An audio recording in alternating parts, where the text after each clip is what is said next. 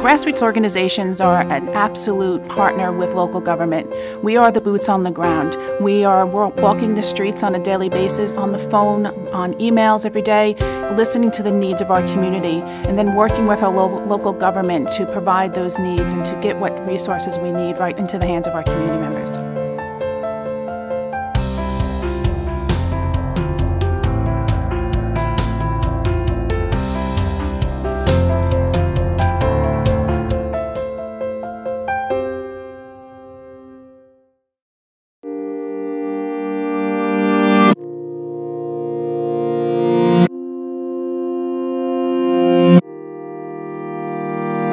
When there's a natural disaster, people do in fact have tremendous needs. They actually wind up getting cut off from the world. And what we did see with Superstorm Sandy was exactly that. It was almost impossible for them to get any form of communication or information. We at Adopt a House and Sandy Support Massapequa Style, we were able to bring Nassau and Suffolk County together. We were able to help people with their insurance claims and to work with the Department of Financial Services to help people get the money that the banks were keeping in escrow. There were problems with the Bigot Waters Act, and these people that were desperately trying to recover were now going to get hit with incredibly large increases.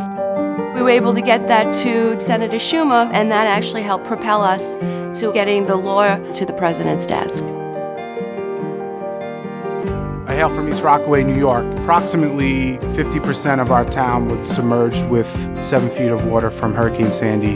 There was 9 feet of water that came into the sewage treatment plant. There was sewage in our homes.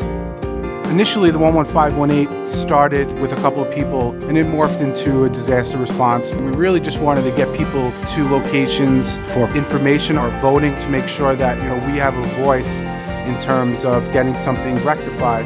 It seems like this is moving forward. Superstorm Sandy, Long Island, it actually was a disaster that brought about inspiration.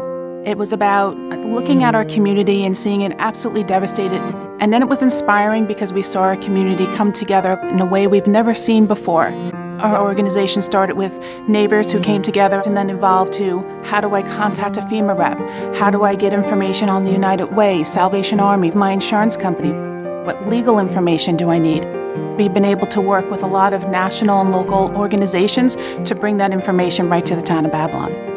Neighbors Supporting Neighbors works with the New York Rising Community Reconstruction Program, which works with the state funds to rebuild our community. We have moved into the phase where people are trying to rebuild their homes. I've also seen people still sitting in houses filled with mold, not sure where to begin. We need to let people know that Superstorm Sandy isn't over. It really hasn't ended for a lot of residents. There's work that still needs to be done, and we just need to lift up our neighbors. We're going to keep fighting, we're going to finish strong, and we're going to be here until everyone's home.